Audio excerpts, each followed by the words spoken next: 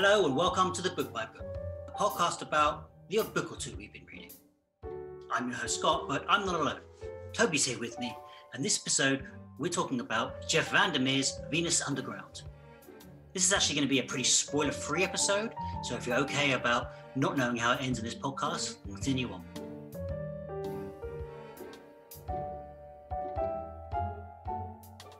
Wreck them all! Destroy their books! Don't bother reading and watch these. Right. Okay.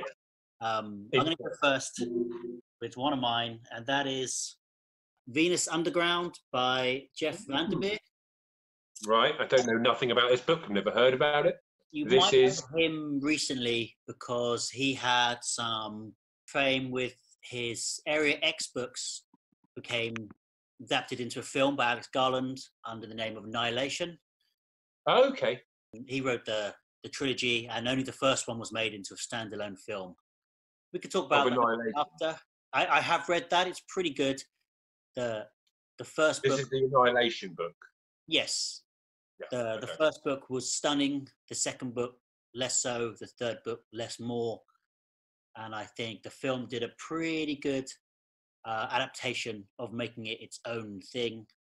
It's pretty interesting. I heard that Alex Garland just read the book and then adapted it from that memory like the next week without referring back and taking in what he liked.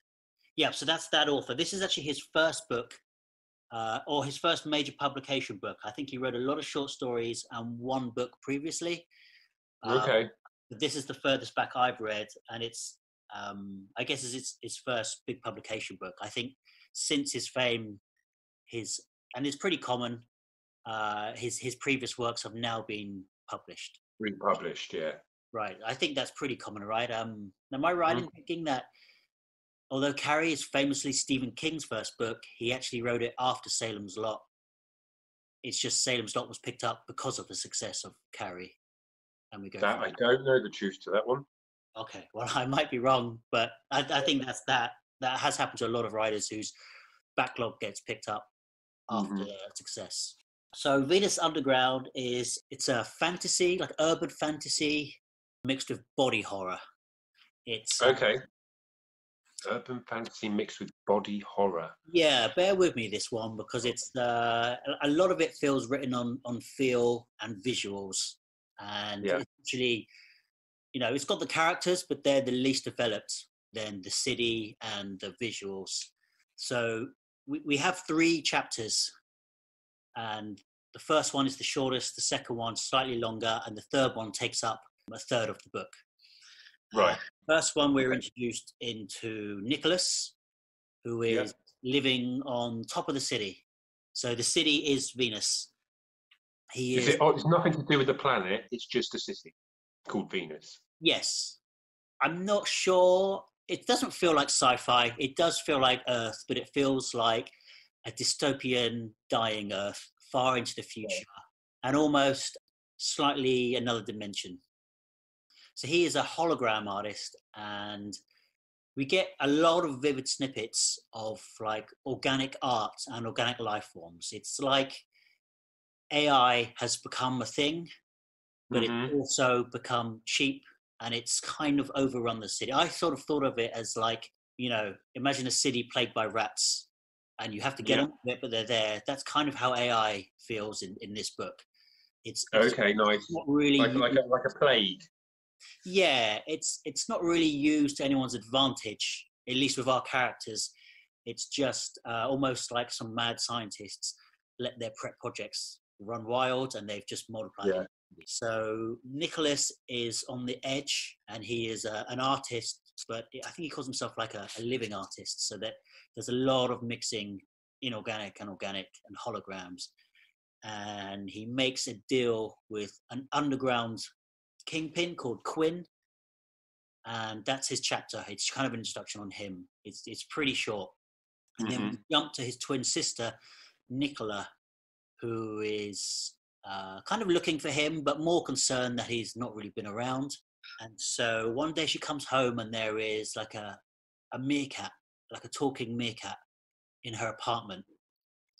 She kind of doesn't think she can trust it, but it's talking about her brother on the underground and then it flat out just tries to attack her. Like a fight ensues, and she does defeat it, but at the last minute, when she's kind of beaten, when she opens her front door to escape, her brother is there who chokes her out, and we fade that chapter to an end. Oh, bloody hell. And they both feel like an intro. It's quite strangely done. Yeah. That's chapter 1 and chapter 2. Yes, they're both pretty short. Chapter 1 is written in first person. Chapter 2, second person, and the next chapter, third person. Okay. I'm not a big fan of that. It throws me. That's interesting.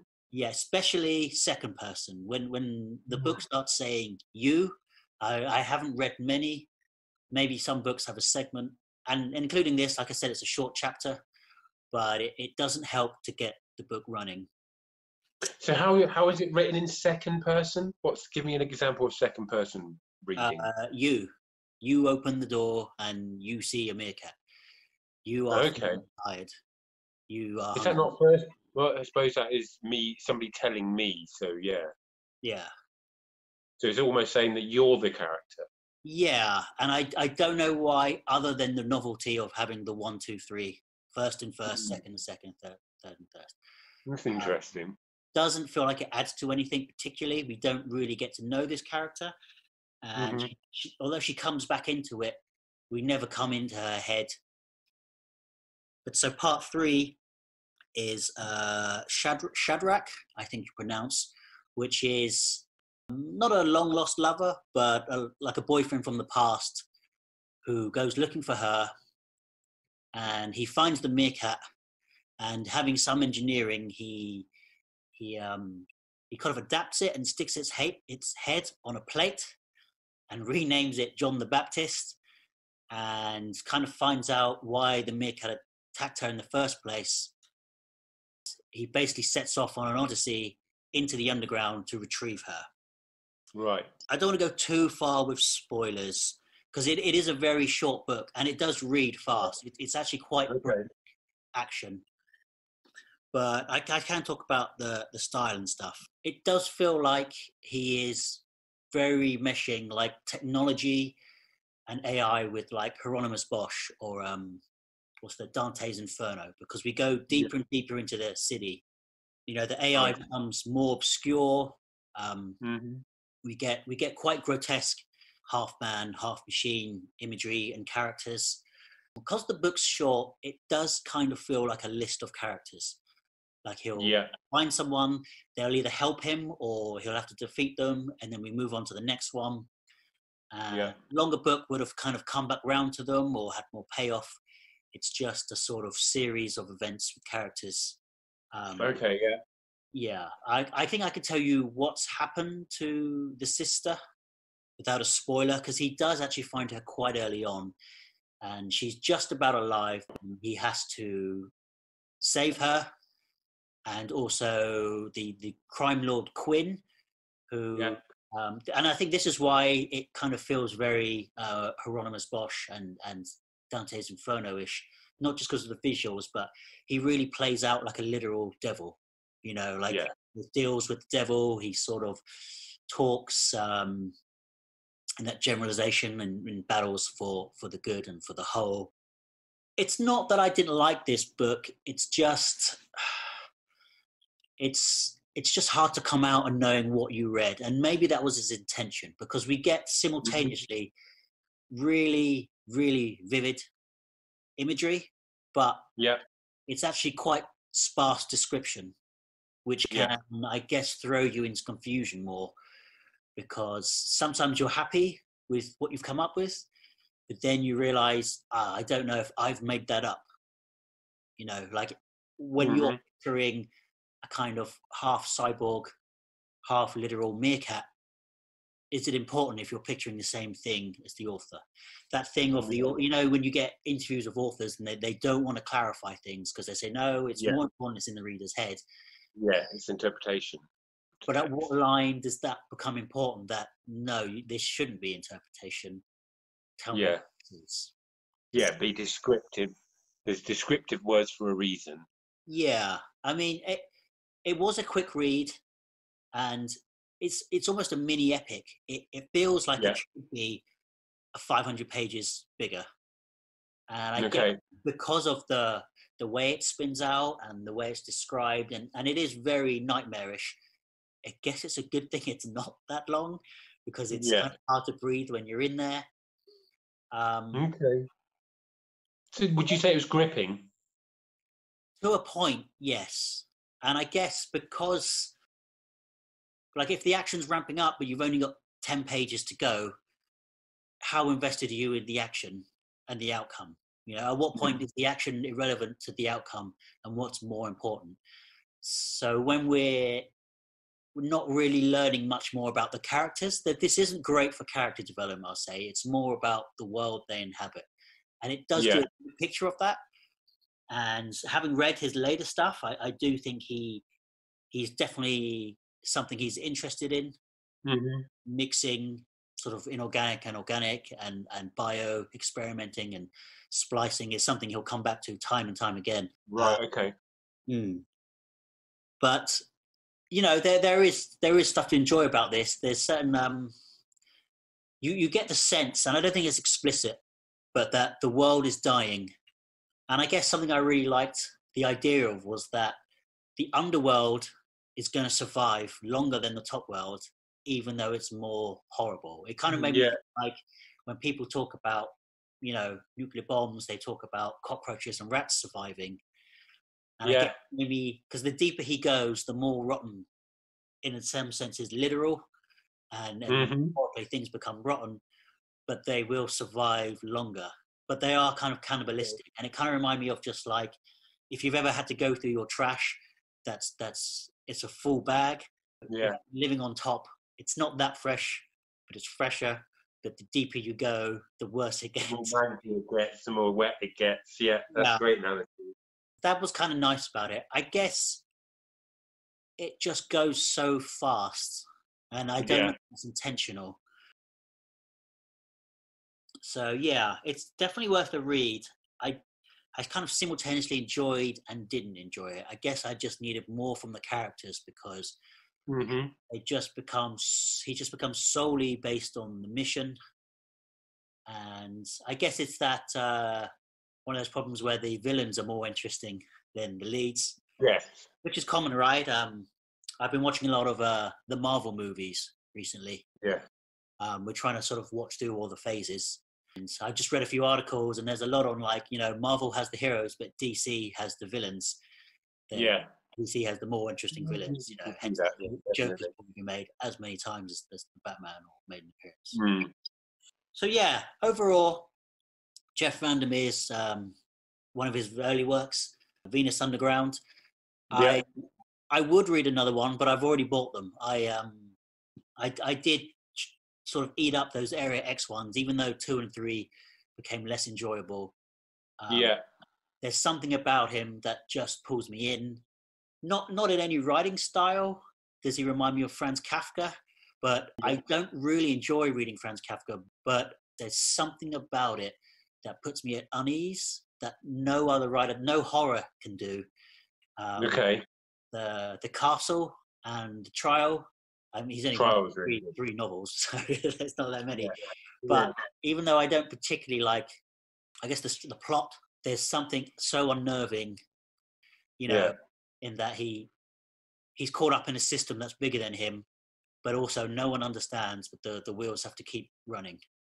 Yeah. Okay. But yeah, so it's a similar, like, this is the 5th one of his I've read his short stories, City of Saints and Madmen. This is not set in the world of Anne Burgess, but he has, I think, 2 novels and 1 book of short stories, all set in one fantastical land. Wicked! That's really cool. And again, I think less tech, but similar themes of, like, there are mushroom. There's like a fungus eating the whole city, but there are characters and people. So I do have 2 more of his, and I will read them. If I don't, I mean, actually, I haven't liked over half I've read, but I do like how he writes, and I do like the way he paints. So I will give the ones I go with the ones I have a go. If I don't enjoy them, I'll probably stop. It does go really quick. Yeah. I just wish it had more that you can root for. Mm-hmm. You want Shadrach to sort of to win out, but Yeah. you're not that bothered. You don't really know him. It sort of starts in the action and stays in the action, almost like a sort of fantastical detective. But you know those hard-boiled detective novels. Yeah. The detective is just hard-boiled, and maybe he's got a dead wife, but that's all you're getting. I like the cover on the book. The book cover is really good. Oh yeah, I think this is a reissue. This has come since his Area X fame. I think most of his works have had a refit with a similar cover. Right. Yeah, it's really good though. There's some nice artistry on that one. It's pretty striking. I guess it represents what happens in the book, but it seems more hopeful. The book has quite a downer feel. I don't know if you're a fan of the Blade Runner, which I'd love to cover one day because I'm a huge fan of that book. But very similarly, this is a dying Earth, and it knows it's dying. It's like eking out. I think that's part of why the AI has run rampant. It's kind of a way to live on after the life forms live off. All the life forms are adapting to live in this new world, and it's not happy. It's grim and grotesque. Yeah. Wow. No, it sounds good though. You've sold it to me. I'll put it that way. Oh, okay. Because that was the one because we said we'd pick a book you liked and one you didn't particularly like. That was actually my not particularly liked book.